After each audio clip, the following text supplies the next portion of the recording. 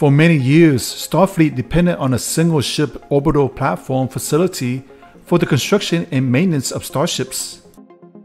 Due to the rapid expansion of the Federation during the late 22nd and early 23rd centuries, the existing platform were unable to keep up with the increased demand. By 2266, Starfleet decided to create a new orbital facility.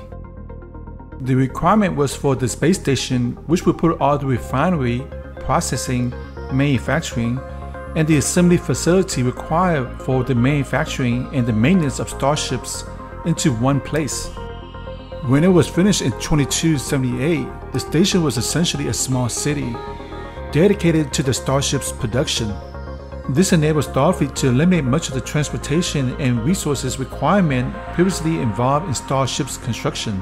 Once it was fully realized that such efficiency savings could be achieved, it was decided to proceed with further stations in other major systems. The industrial scale replication of the 24th century was a major revolution throughout the Federation and led to many refurbishment and manufacturing industry on space dock. Because of the threat from the Borg and Dominion, our space dock's facility has been working at maximum output in order to put as many new ships into the fleet as possible, as well as producing weapons for ground forces and other war materials. Due to its efficiency and high output, these stations continue to form the backbone of the Federation war production capability. Construction of the Starbase 74, the first of the new, larger facility, began in 2342. The space station had a massive layout that was designed to harbor numerous starships inside its upper, mushroom-shaped section, or the main docking bay. The interior docking bay could be accessed by 4 pairs of large space doors evenly spaced along the outer hull. At the top of the station was the primary reactor and primary subspace band communication towers, which has the ability to scan all solar space. The docking port became one of the central installations for weather watch, debris scan, radiation analysis, and the Starship traffic control. This was made possible by the largest single sensor array and subspace communications equipment. On the outer rim of the main docking bay were several tractor beams emitters, and right below the docking bay was the supply hangar and recreational section. Furthermore, the station retained a powerful deflector shield and about 40 heavy phasers turret for defense. The vast majority of the station living quarters were located in the middle of the station. Further down was the fabrication hangar bay, and finally toward the bottom was the main reactor. The main reactor was where the large matter-antimatter reactor was located, and it was used to power the entire station. Equipped at the very bottom of the reactor were the planetary communication towers, which was mainly used to communicate to the host planet. The sheer size of these stations will far beyond anything previously envisioned, a factor which weighed heavily on the minds of the design team. Construction of Starbase 74, the first of the new large facility, began in 2342. It measured at a height of around 10,700 meters or 6.6 miles, with a diameter of 8,781 meters or 5.4 miles.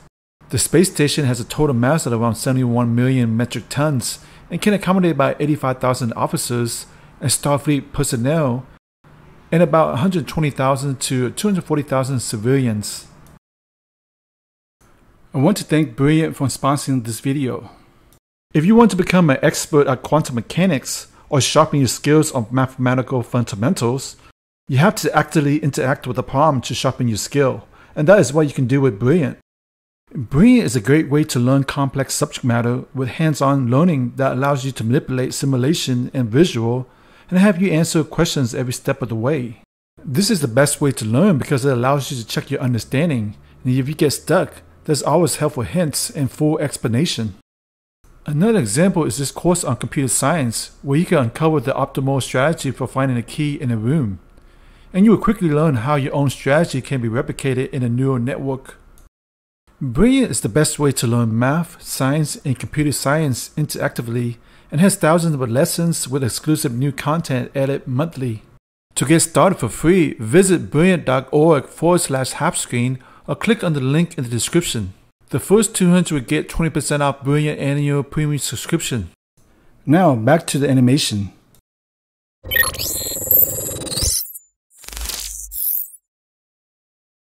The large mushroom-shaped layout was primarily designed to house a large internal hangar, which could dock around 8 ships for maintenance and repairs. The interior docking bay could be accessed by 4 pairs of large space doors evenly spaced along the outer hull. Each vessel entered through the outer doors, and docking was handled by the dedicated docking control facility.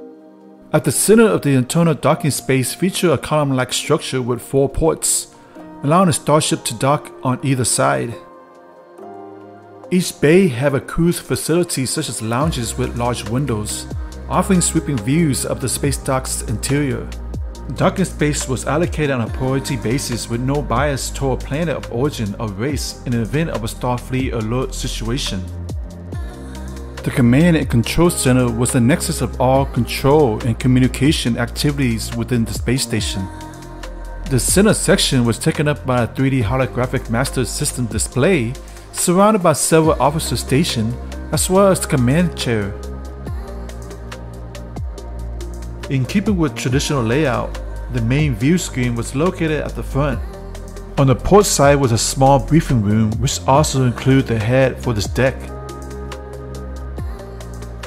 In addition, the control center comprised of an office and a ready room adjacent to it, which provided a private area for the commanding officers. The bridge has easy access to and from all important areas of the station, with 2 turbolifts located on this deck. Inside the recreational module aboard the Federation station was where the Starfleet personnel could relax when they're off duty. There were various communal areas throughout the station, including the amphitheater and soccer stadium that could seat around 3,000 people, and situated at the center of the recreational module was the travel core. As well as containing a recreational facility such as a swimming pool, picnic area, and playground, the module also contained a number of lakes and ponds that the Starfleet personnel and civilians could enjoy. Right below the recreational module was the water storage tanks and recycling machinery. The vast majority of the station living quarters were located in the middle of the station. As we take a closer look inside the station living quarters, each section has several restaurants, merchant shops, and an open community area near the central circular section. For additional transit to each floor, each section has a dedicated gangway and 2 turbo elevators. On the outermost section of the ring was the corridor to the living areas.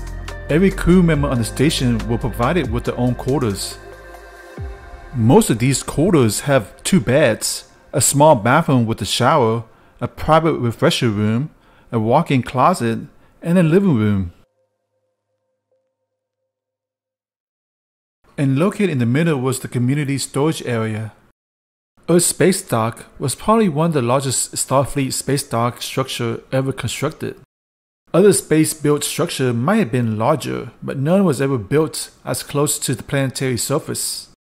It was originally conceived as a military base for ships repair and refits, and provided the most extensive medical facility with ongoing research being conducted for unsolvable medical mysteries. Each space dock can typically support various spacecraft, including 285 work bees and 100 shuttlecraft of various types. So, what are your thoughts on Space Dock? Leave your comment on the section below. Thanks for watching, and I'll see you guys next time.